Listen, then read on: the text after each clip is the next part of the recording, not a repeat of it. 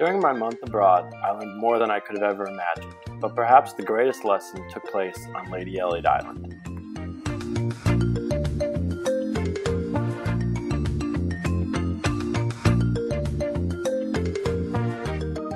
From the moment I saw our destination, I knew this would be a place where a variety of memories were made. The initial view alone was enough to open my eyes to how much the Earth has to offer, but even with all of this in mind, it still surpassed all of my expectations. The island from above was beyond breathtaking, but what truly impacted me is what I took in from under the surface.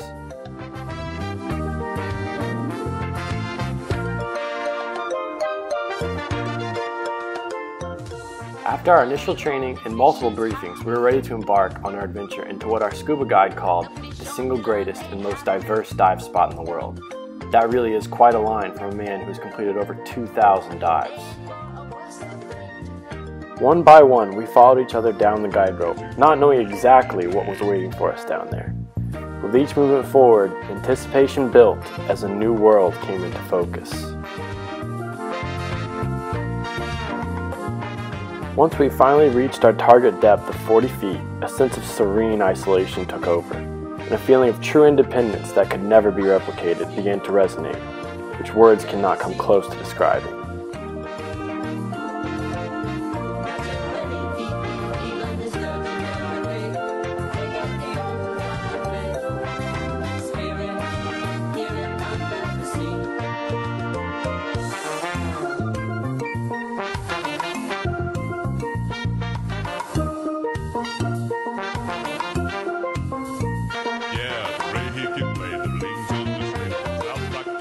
It is still difficult to comprehend that this ecosystem is alive and running 24/7, 365, right below the surface.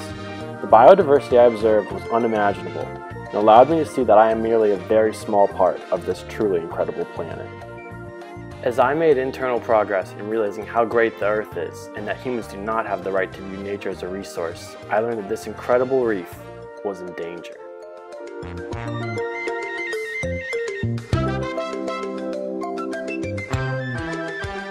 Although it is hard to imagine while looking at these visuals, the Great Barrier Reef is actually in poor condition.